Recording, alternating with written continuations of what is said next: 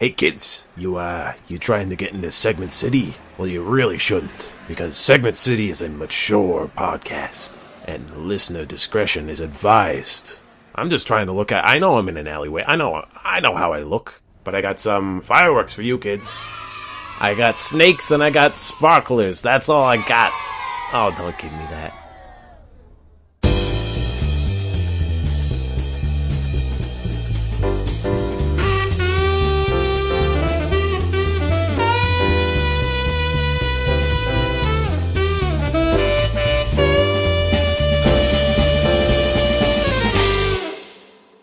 Recording.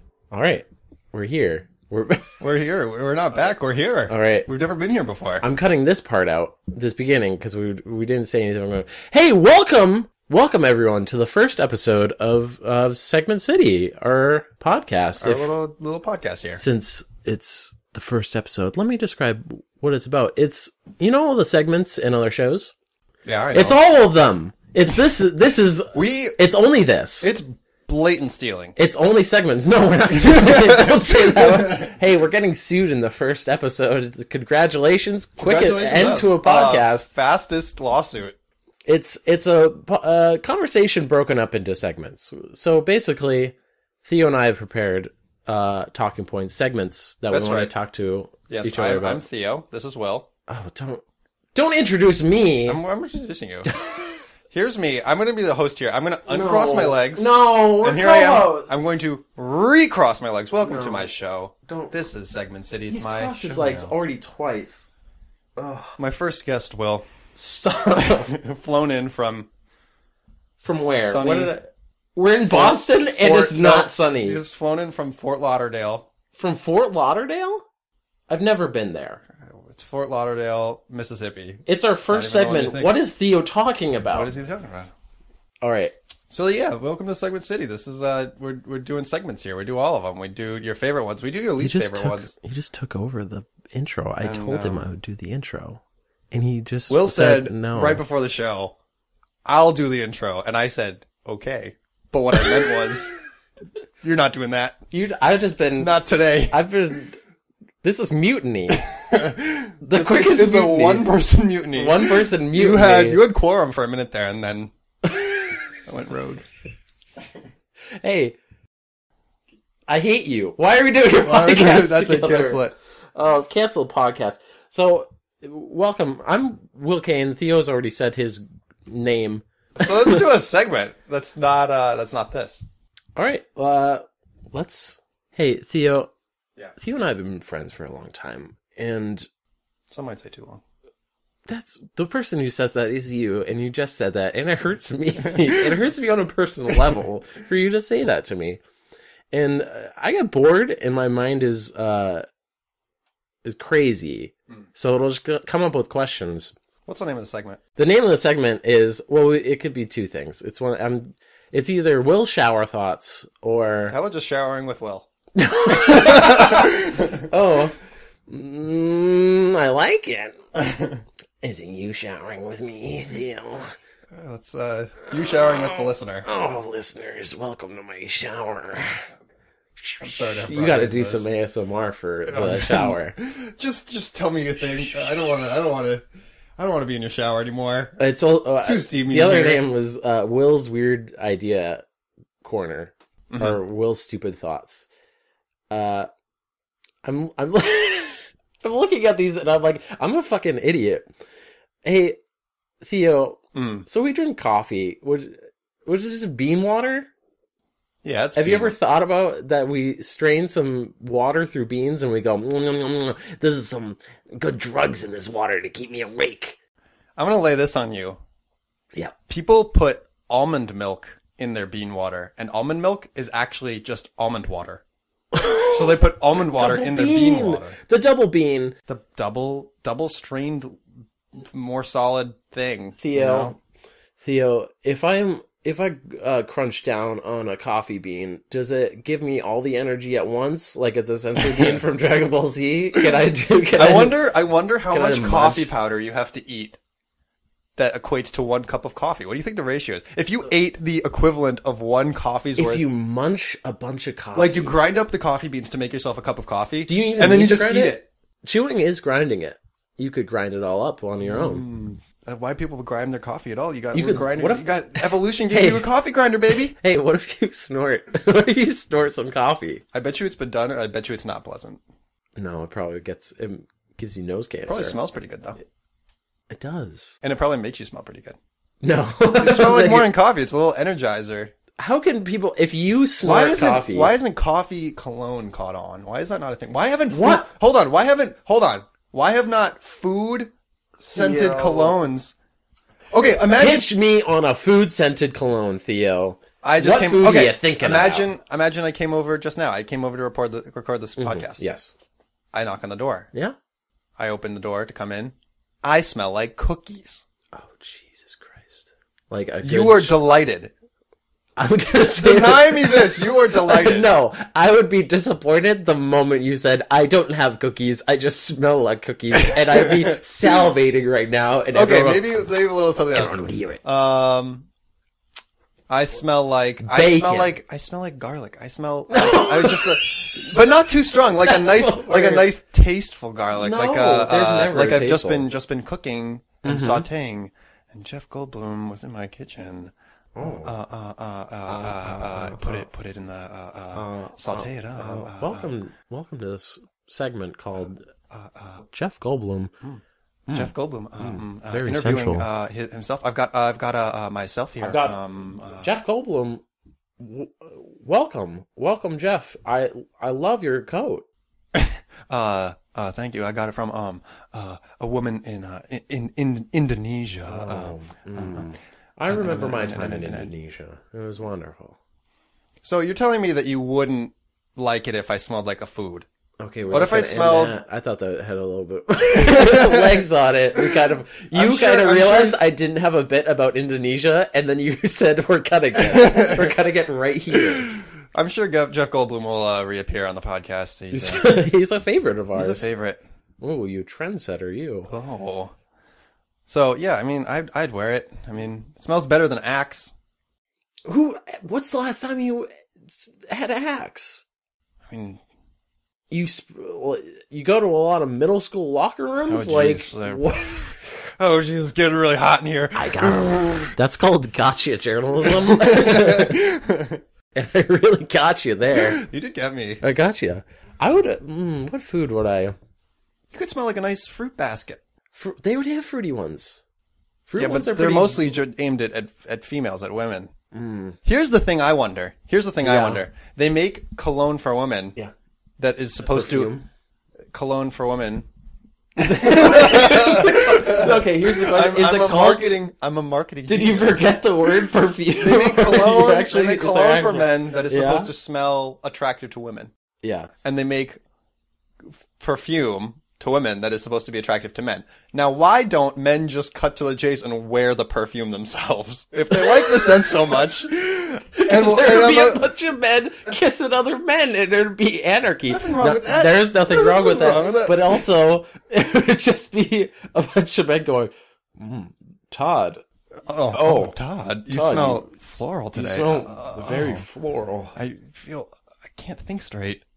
Whoa. Is there a lot of pheromones in the... There's a lot of... Todd, Bro, what kind of cologne you wearing? Bro, I know I'm supposed to be spotting you, but I can't stop smelling you. Let me get in those packs. Really get up in that You smell like fruit. It's like a fruit basket. I want the smell of when you freshly peel an orange and the citrus gets on your hands and you're like, oh, nice. No, see, I don't like that smell because I know that I've just gotten juice on your hands underneath my fingernails. You got a lot of juice under your fingernails? If you're peeling an orange, you got it. What else you got? Sloppy.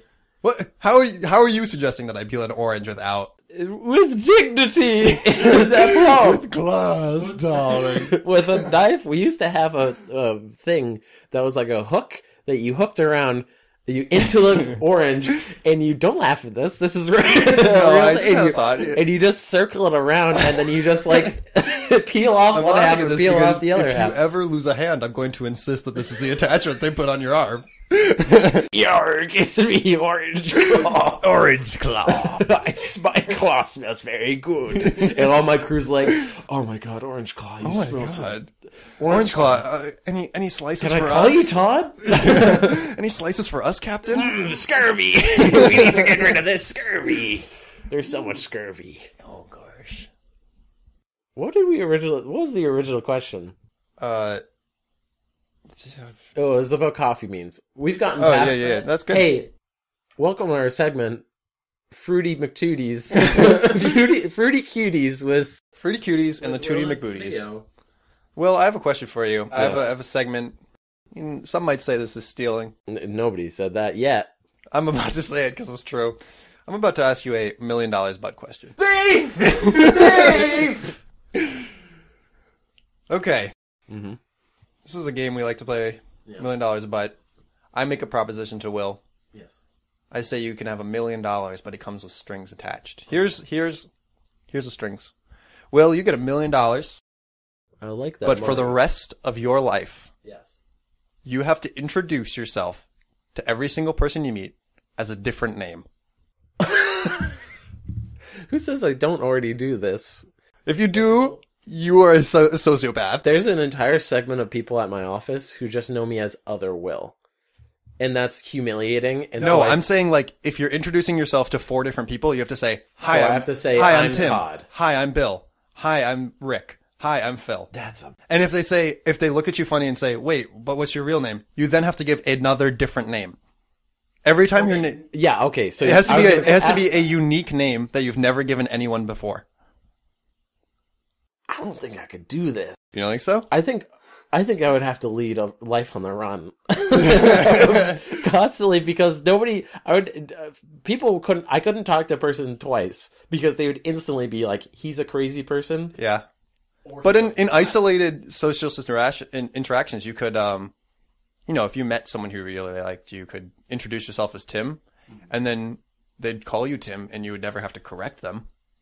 You could be Tim to them, but if they ever asked what your name was again, you'd have to tell them a different name. You just have to assume that they'd never... you've only asked you've only ever asked me my name once. Can I respond in the affirmative when people say, hey, this is Tim? Yes, you don't have to... I can just go, But if you're introducing yourself, like if you're if you're on the phone or something, say, "Hi, this is Willie a Bib." I'm going to presume that I can't tell people about this malady that I have.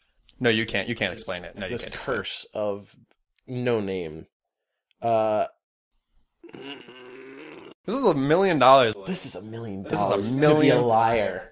How much is my honesty worth? I mean, do you think you could live a relatively normal life given this affliction?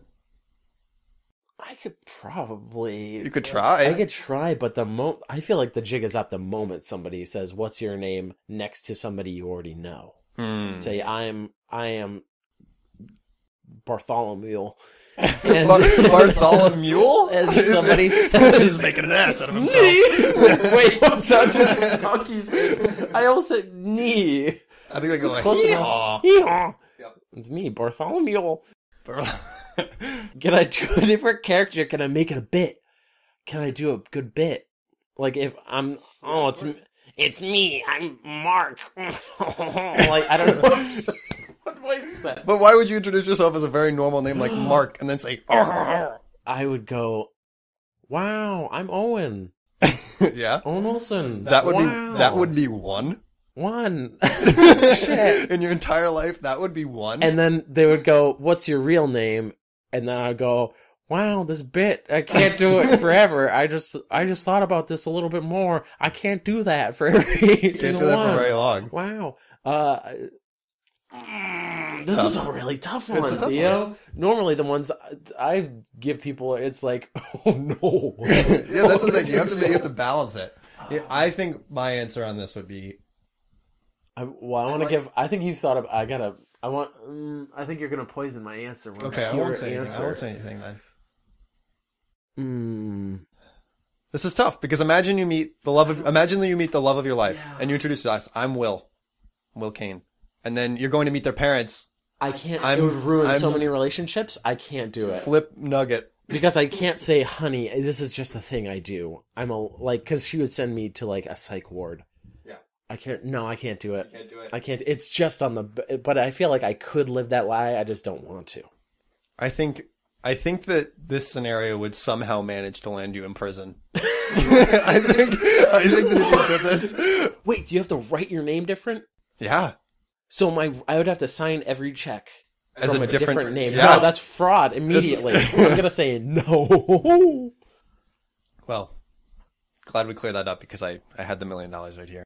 Oh, no. Hey, open that door for my cat. She's trying to get out. Meow, am I right? Listeners, meow.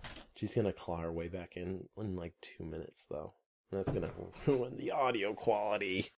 Let's do another segment. Yeah.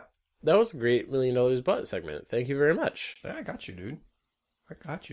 So I sometimes read the news, and I saw one. This was a while back that I saw this, and I thought I really liked the headline. Is just it's very scary. It's a scary headline, but it also made me laugh. All right, so here's the headline, ladies and gentlemen. China opens up a Pandora's box of human genetic engineering. Hey, what the fuck, China? Hey, China? Hey, China, what'd you do? China, I had one request for you, and it was to not. That's the one box you're not supposed to open. Hey, you know that? Let's name famous boxes. Mm-hmm. Pandora. That's it. China, what'd you do this time? China. That's it. There's only one famous box, and you're not supposed to open it. Oh, China, what'd you do with this? So, this is an article from Bloomberg. If you could think of more famous boxes, tweet Ronald Reagan. We don't have a Twitter yet. Soon. I also said tweet Ronald Reagan. Yeah, imagine tweets from Ronald Reagan. Oh, well, the Gipper. Oh, I'm gonna butcher this name. Do you want to say this name? Here we go. It's Juan... He Jiankui. I don't know. Jiankui? Jiankui. Let's go with that. It's spelled Jiankui. He Jiankui. An American-educated scientist based in Sichuan announced on Monday that he used CRISPR, a powerful gene editing tool, to make recently born twin girls resistant to HIV. Right. His statement, which is not backed by peer-reviewed data, has not been verified, prompting wide condemnation from scientists in China and elsewhere. Everyone's just going, "What the fuck do you do that for?" Yeah, there's got to be some ethics here, people. And it's called irresponsible because nobody knows what it, like, CRISPR's brand new, and they're just like, he's just like, we just cut the atom. We're gonna mess with it. China has very few rules around this. You know, that's the problem. Like, you've heard of Yao Ming, right? The basketball player, 7'2", I think. He was like a monster. He was crazy good. What does this have to do? He was the product of Chinese genetic engineering. Really? The Chinese government got his parents together, who were both like 6'10", but and they said they didn't know each other, and they said, "Go have a baby." But is it genetic engineering? It's more. So when they did a whole bunch of experiments when he was in the womb, and then growing up, he was raised in a lab, and he was like constantly tested on, and then he made it to the NBA. And the whole point of it was that saying that Khal Drogo from is it Khal Drogo? No, from Rocky IV. Because he takes steroids and he's in a lab like punching bags and stuff. He's like going, and they're just like, "We've made the perfect boxer," and then Rocky's just in a hut somewhere running through the snow real fast. So they made him they're just like, what's the point? They just wanted, they're just messing with it. And then that was the whole thing. They wanted to prove to the West that they weren't so small. They sent him to the NBA to make a big impact. So they're just so the article goes on to say that they just don't have any, like, Europe and US is like, no, don't do that. Yep. But China does not, and they've been messing with like AI and stuff, which is I feel like they're gonna make a Terminator. Like, this is where it leads. This is a really buff Terminator. It's very tall. US was like, our one defense against Terminators, HIV. We've been defeated. Oh shit! And also, that scientist is like, "Hey, I might fuck up these twins, but they're gonna be able to bang real good." But they might be resistant to HIV with pretty good upside. Is it? They might be like... As a scientist, they might grow up and they're just like, hell help me. It's like, well, they're not going to get HIV. But yeah, he went to a conference and he showed off his stuff, and apparently experts said the editing was flawed and could put the babies at risk for future health problems. Yeah, no, So he no fucked shit, it Sherlock. up. He fucked it up, and they were like, how the hell did he get through this? He went full mad scientist. He went full movie scientist. He forged signatures. He went off the books for this one, making that he's like, this will be my Humans thing. don't understand genealogy yet. Genetics, we don't understand genetics yet. Why are you messing around in there? So it's in China. Like, it's a weird information, like, black spot sometimes. Part of this article is they're just like, so yeah, it might have been flawed. They showed it off, but it wasn't, like, very good data. He went missing, or he's under house arrest. We don't know. We don't know where he is. It feels like China's going, no. You bet you messed up. You better not. But also give me this. Give me all this research. But also, we want to make super soldiers, so... Give us this sick research. Oh, no, you naughty boy. But give me that research. Give me that sick research that you got. Wow. Yep. So they opened up that. Weird piece of news. That. Got some news segment for you. That's some news. That was terrifying. That was terrifying. Do you got some? I got a segment for you. Okay. So That's the name of the podcast, so get it. listeners, a little insight into the life of Theo. Theo listens to a lot of rap music. Oh, I'm hooked. He's I'm hooked. on this segment. We got him. So I hope this is a recurring. I hope this is a recurring segment. I've dug up a few rap lyrics here. Yeah. I want you to like try to decipher these. Tell me what you think these mean. Okay. All right. First of all, we got a bar from Hell of a Price by Gunna. Well, the bar goes, Gunna got his own rhythm, big drip like Godzilla. Okay. What do you think this means? Big drip. Like a urinary tract infection. Like he's just dripping everywhere. Yeah, you know all the gangsters really want each other to know about their URIs. When Godzilla was in the hospital, they gave him an IV. UTIs. They gave him an IV and he got that big drip going. Got a big drip by Gunna. He's got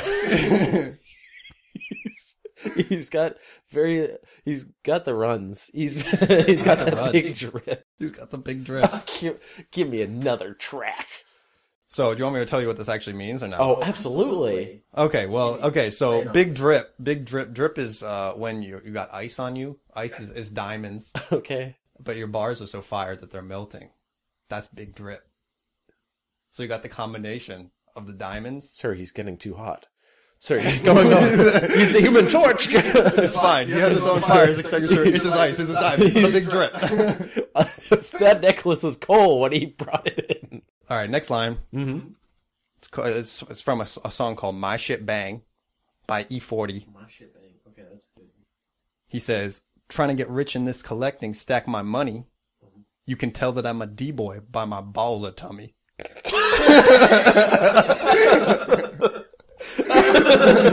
My baller tummy. Yeah, this guy's right. He's My baller tum-tums. His baller. Wait, does that mean he's fat? Because he's got a big ball of... Big boy. He's like Santa Claus. He's got a big jelly. And the best part about this, he's a big man. He's in his 40s. He's a classic West Coast rapper, and he wears his glasses on the tip of his nose like this. Like a little grandma. From Westworld. I remember now. I forgot my lines, but... It's like, Bernard, push your glasses up. Bernard, they're gonna fall off your face. He's like, I don't need to read when I'm on the stage.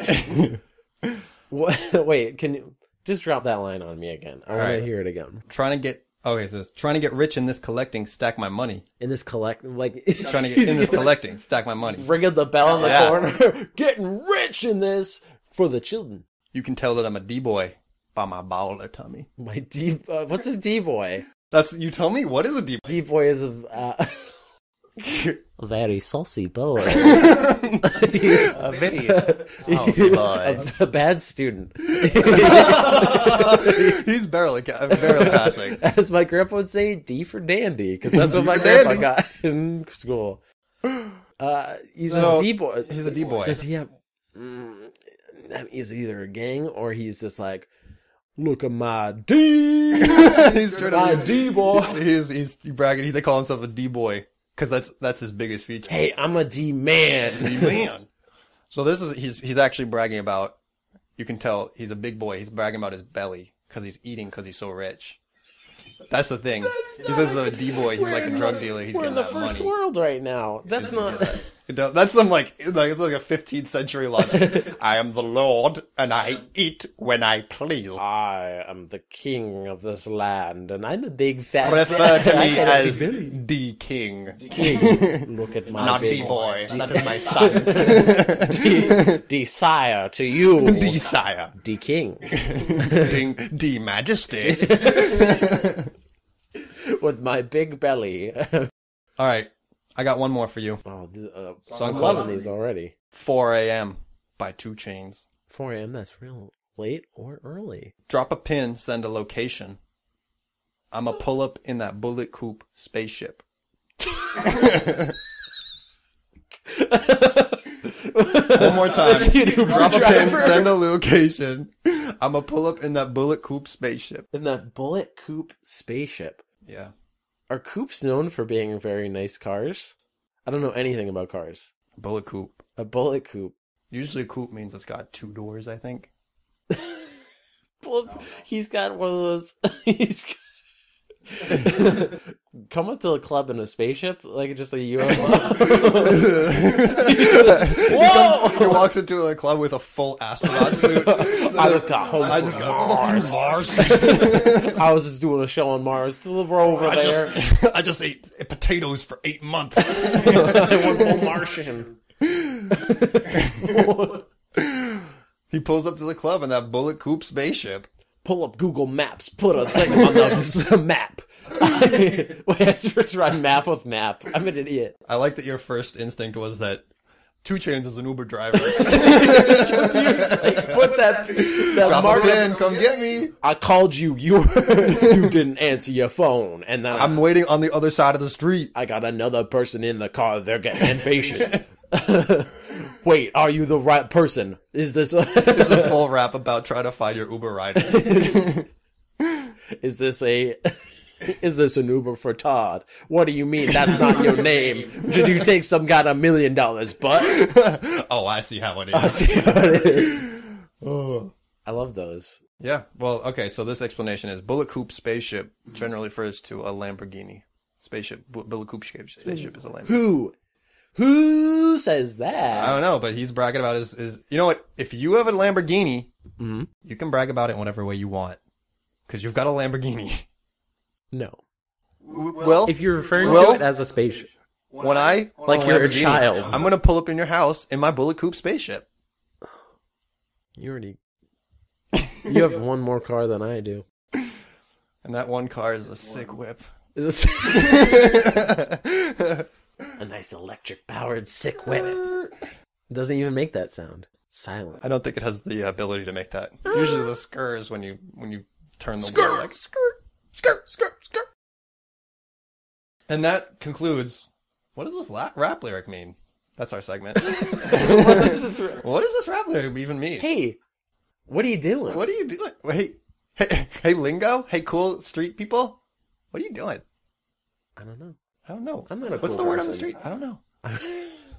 This is embarrassing. There's an H&M man next to my work. Wait, do they make H&M man? Yeah, it says it on the I outside. thought it was just like a generic, like, you know, kind of. They put it on the outside. Man, I don't know if it was because the first floor was men's stuff. No D-boys. No D-boys, get out of here. You smell like fruit? Yeah, get in here. Not in here. I saw a sweatshirt that was all Garfields. I think I sent it to you. Yeah, you It was did. covered And in Garfields. you asked me, is this fashion? And my thought was, if you put it on an attractive enough person, it is fashion. It absolutely is. It is fashion. So I did not put it on. Oh! Oh, negging myself. Hey, I think we should wrap it up. Okay. Welcome. The good way to end is say welcome. Get out of here. Get into my house. This is my segment city. This is me. You're not. No, you aren't. I'm renting space in your segment city. Segment city It's a big is city. very expensive. Oh, I've got a big salary. I drive a bullet Coupe Oh, spaceship. look at this guy. He's got a big D salary. I'm a D-boy. I've got a big He's ball. a big ball of tummy. Thank you, everyone, for listening to this episode of Segment City. If you would like to email us with your own segment or have any comments about the show, we have an email. Woo! That's all we have right now. It's Segment City. Some say that's good enough. Is it? I want people to tweet at me. Hey, everyone, tweet at me. Don't say anything now, because then someone will actually tweet at you. Just tell them the email. Tell them the email. Here we go. It's segmentcitypodcast@gmail.com. All one word, all lowercase. Once again, segmentcitypodcast@gmail.com. Wonderful. Remember to subscribe and rate us and do all the fun things. Tell your friends about us. Yeah.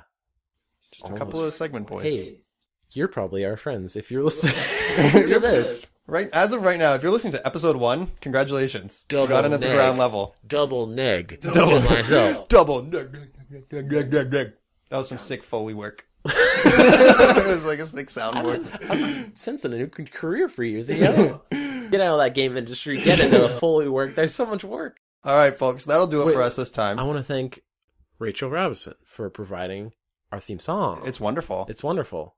Look up her podcast, Create Loud. It's wonderful. She's much farther than we are, and Good friend of ours. she speaks with much more knowledge than we do about interesting things. So, Do you just triple neg? Hey, triple neg, triple. You know what? But I'm but a smart college educated triple boy. triple neg, but triple honesty. Wow. Whoa, That's that's nice. quadruple neg. That's a nice way to end. So, thank you once again, and good night from Segment City. Is that going to be our out? I want that to be... No. We'll think about it. Goodbye. Bye.